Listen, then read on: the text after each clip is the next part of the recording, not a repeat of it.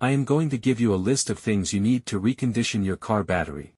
Don't worry, it's nothing complicated or expensive, they're basic tools and equipment so that you can do this at home.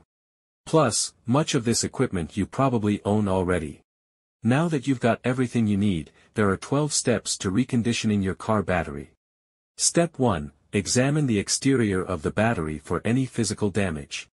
If the battery casing is split or cracked, or if the terminal posts are loose, you probably won't be able to recondition it.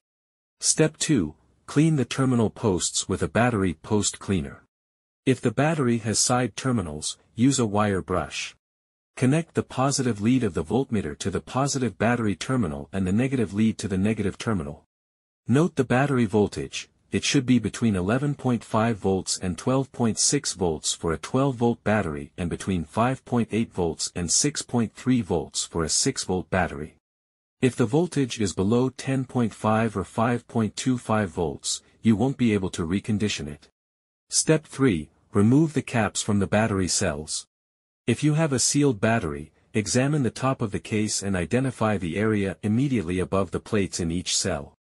Put on suitable protective clothing, including safety goggles, and drill a small pilot hole through the top of the case into each cell. Use sequentially larger drills until you have a half-inch diameter hole. Do not drill into the plates or you will damage the battery and render it useless. Step 4. Put on heavy-duty rubber gloves and a plastic or rubberized protective apron. Place the battery into a large plastic bin.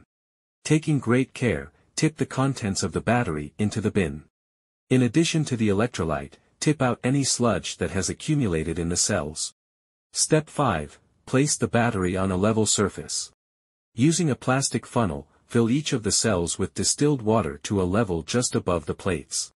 Replace the caps on the cells. If you drilled holes in the top of the case, fit a rubber bung securely in each hole.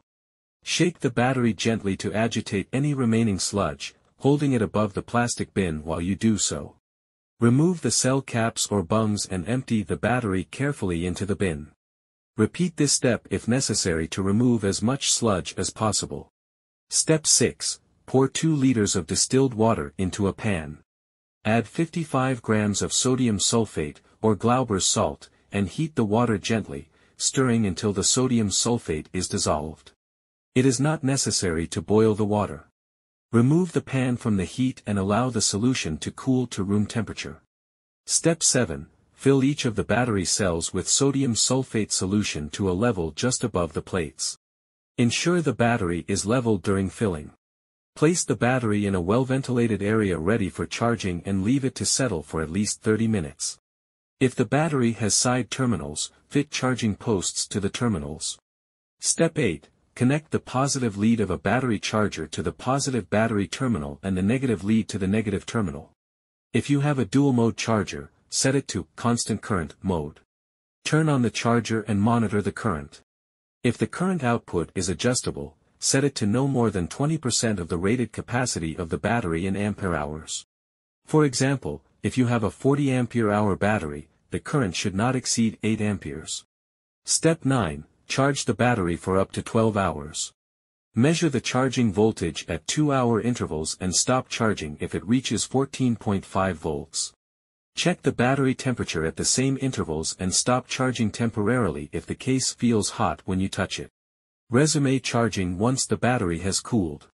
Step 10. Turn off the charger and disconnect the charging leads from the battery. Remove the terminal posts if fitted. Check the level of electrolyte in each cell and top up with distilled water if the plates are not covered. Replace the cell caps or bungs. Step 11. Check the battery voltage, which should be about 12.6 volts for a 12-volt battery and 6.3 volts for a 6-volt battery. Test the battery with a load tester in accordance with the manufacturer's instructions. If the battery voltage is correct and the battery passes a load test, the reconditioning has succeeded. Step 12. Spray the battery case with battery cleaner and wipe clean. Apply a thin film of light grease to each terminal post before putting it into service. Arrange safe disposal of the fluids that you drained from the battery. So that's everything you need to get started.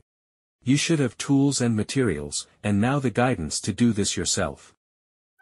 Thanks for watching. If you enjoyed this video, don't forget to subscribe and give it a thumbs up. Your support means a lot. Stay tuned for more exciting content. Until next time, take care.